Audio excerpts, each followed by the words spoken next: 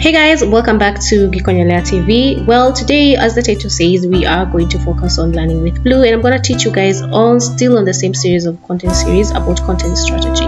What's a content strategy and how to use it, what and why you need it. So we're going to start off by explaining what is a content strategy. A content strategy is a comprehensive plan for creating, publishing, and managing content that aligns with business goals and audience needs.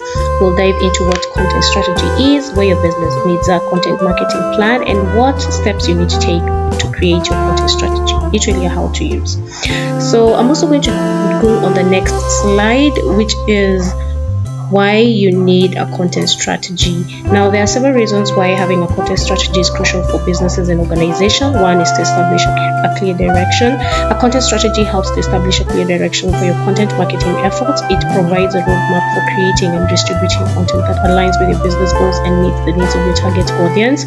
The second reason is because it enhances SEO efforts. Creating and distributing high quality content is one of the most effective ways to improve your search engine rankings.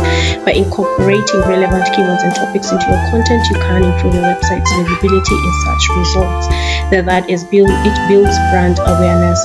Content marketing is a powerful way to build brand awareness and establish your business as a thought leader in your industry by consistently pushing high quality content that's valuable to your audience.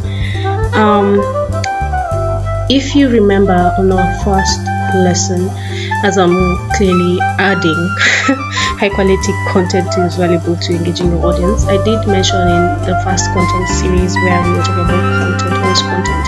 It is high quality content, valuable content is a plus, mostly when you're online. So don't be selfish about posting what you know and how to do things, because it will take you to the next level. So how to use a content strategy, and the first step is defining your goals and target audience. Determine what you want to achieve with your content and who you're creating it for. This will help you develop a content strategy that aligns with your business objectives and meets the needs of your targeted audience. Conducting research is also another step. Conducting research to identify the topics and keywords that are relevant to your target audience. This will help you create content that is valuable and engaging to your audience, because now you know who you're speaking to. The third one is developing a content calendar. Now, a content calendar outlines the topics, formats, and publishing dates for your content. This will help you plan and organize your content creation process and ensure that you are publishing content on a regular basis. Consistency is very key with publishing online. Create high quality content. Use your research and content calendar to create high quality content that provides value to your audience. Ensure that your content is well written, informative, and engaging to your targeted audience. Definitely make sure that your content is valuable, you are consistent. And one thing about being online is, and so far as I'm also pushing content out, is it sometimes takes time, but it's really dope if you're creating valuable content, because it really pays.